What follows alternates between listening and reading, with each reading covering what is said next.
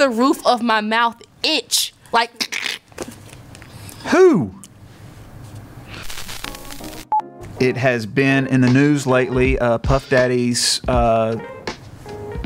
several of his states got raided by the FBI, and there's ongoing investigation. Meanwhile, Wallacia here is asking us who P Daddy is. We say Puff Daddy, and she still doesn't know who Puff Daddy is, who P Diddy is. Nothing. None of it. How is that even possible? I don't know. You never heard of the East Coast, West Coast war? Notorious B.I.G. Tupac. Yeah, I know Tupac and B. I know B.I.G. and Tupac. I know those two. I don't know who Diddy is. I don't know who this man. I know what. Once she showed me a picture, I got an idea, but I still don't really know who he is for real. You ever heard of J-Lo? Yes. He's the reason she's called J-Lo. When they were dating, he named her J-Lo. He dated her?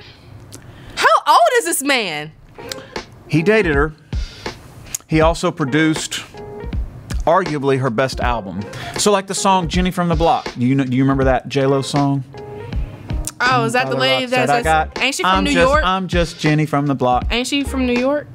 Yes, which is why her and P Diddy kind of Ain't she the one that's going around saying she used to be in the Bronx and she used to order ham and cheese on the road and the orange juice, if you know, you know? Ain't that her? Jennifer Lopez. She's embarrassing. I can't stand her. I actually had to block her.